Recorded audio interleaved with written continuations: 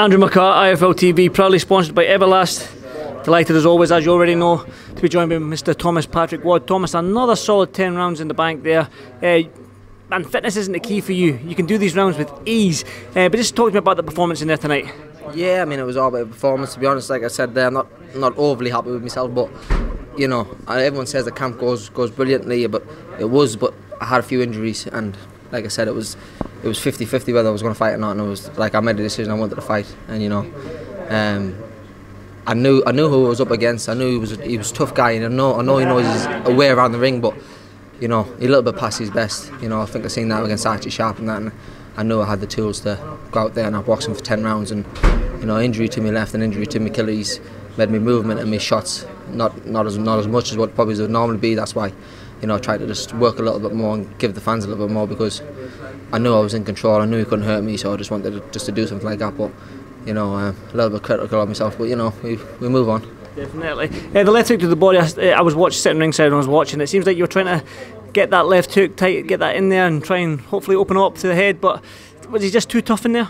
Yeah, he's just a tough cookie, like I said. I think he just knows his way around the ring. He just, you know, he sort of knew as well what was coming, you know what I mean? So he was gathering up, but like I said, my left hook wasn't on point, because you know, so every time I was chucking it, you know, but like I knew I had to rip it in to slow him down a little bit, because he was just, you know, just marching forward with his little bob and weave and that there, you know. He's just one of them, trying to make you work out your comfort zone, but you know, just try to slow him down a bit. But you know, he's, like I said, he's just tough. He's a tough guy, but good fighter in his day, but a little bit past his best now. Is it hard for you to get up for these fights? I mean, you're 33, 34 fights into your professional career. Your management company I've talked about, promoters that you've been with, your coaching team, I've talked, your fellow fighters in the North East, fellow fighters in Britain.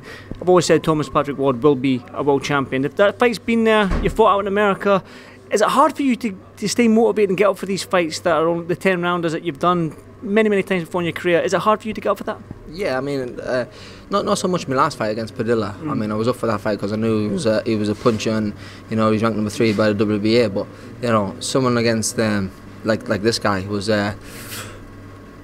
you know, it's like, where's the fear factor a little bit? You know what I mean? Where's the fear factor a little bit? And it is a little bit hard, and I think that's why we'll see the best of me. The better the fighters and the better things, you'll see the better Tommy Ward.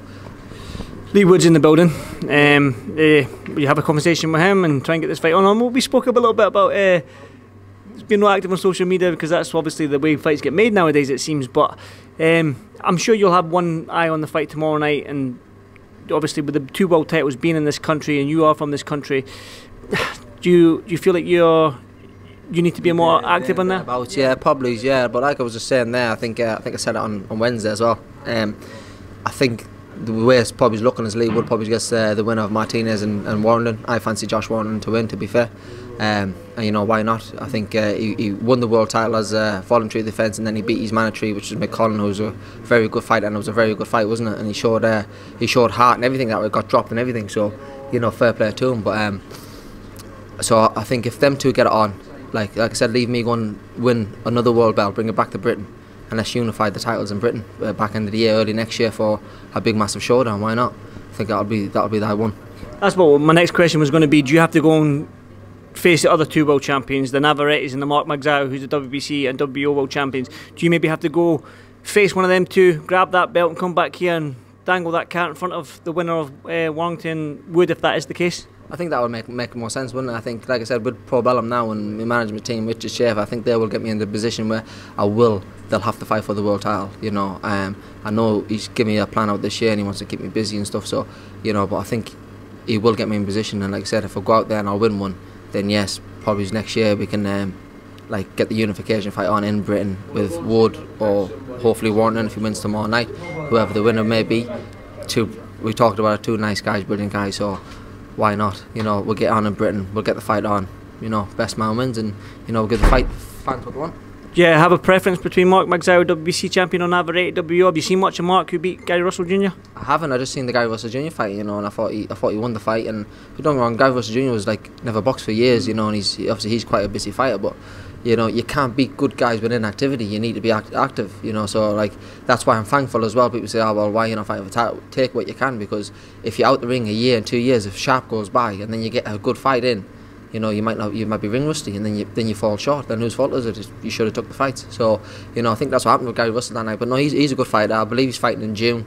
So, you know, hopefully maybe back end of the year, maybe if we can get the mandatory spot to fight him, or Navarrete, whatever the case may be, we'll go and take our chances, and we'll come back, like I said, and hopefully we'll get the unification fight on in Britain.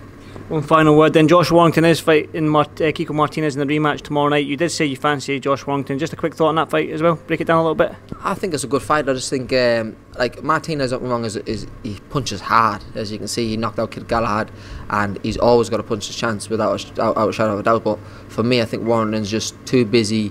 I think his defence is a little bit better. And I don't think he'll get complacent a little bit. Galahad did. I think he won the first 4 or 5 rounds easy until he got, you know, I think he just thought it was easy and then he got clipped, and I don't think that'll happen with Warrington. And over him getting knocked out, I think Warrington will have that in his mind as well. So I think from round 1 to round 12, I don't think he'll stop him, but I think it'll be a good fight, and I think he'll win on points. Well, there you go. You have it. I'll put a bet on then. Since that's the Thomas Ward breakdown. Listen, Thomas. I'm looking for refunds. Nah, I only put a fiver on. Listen, congratulations tonight. Well done. And I'm not going to interview you until you get a world title shot. How's that? I'll see you next time I fight. See you next time you fight. Definitely. Cheers, Thomas. Cheers, mate.